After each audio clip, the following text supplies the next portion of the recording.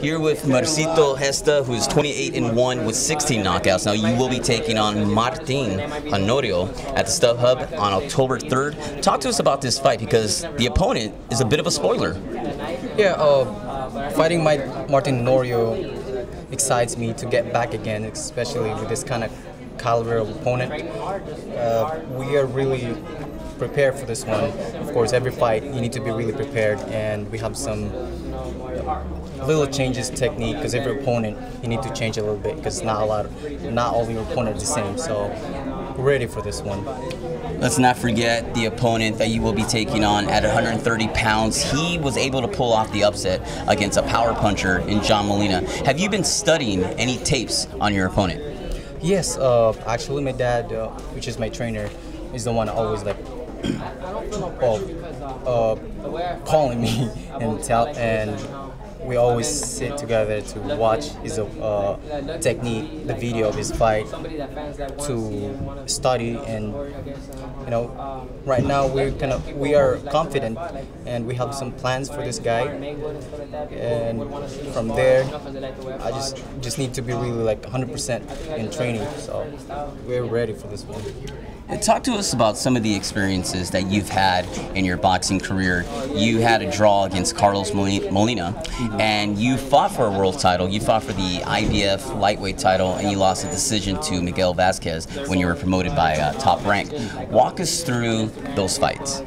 Well, with that fight, fighting Miguel Vasquez, it was a good experience, really good, especially with a title, IBF title fight. And for me, he's a different, not really tough, but a difficult opponent. I learned something from that. I learned a lot. I grew up from that one. So right now, what we've been also doing is, what if I'm gonna fight again an opponent that's similar style as Vasquez? So I learned from that, and I got some technique to pull, against that guy. So it was all in all good experience, especially for a title fight.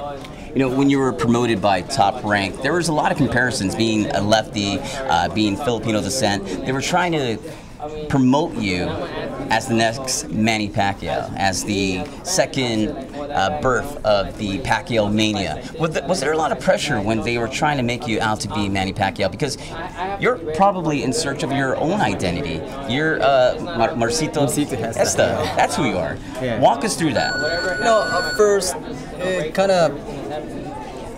kind of gives me a like pressure and stuff, because the way they compare me, and also like not a lot of Filipinos really went up, as a world champion like Manny.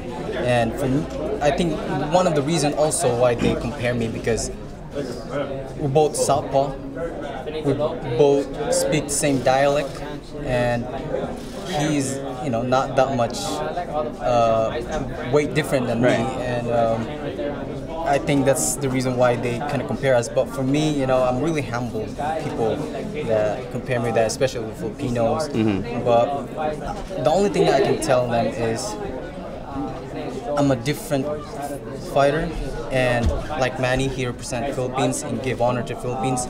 I'm gonna do the same thing, but in a Mercito Gesta, not as Pacquiao.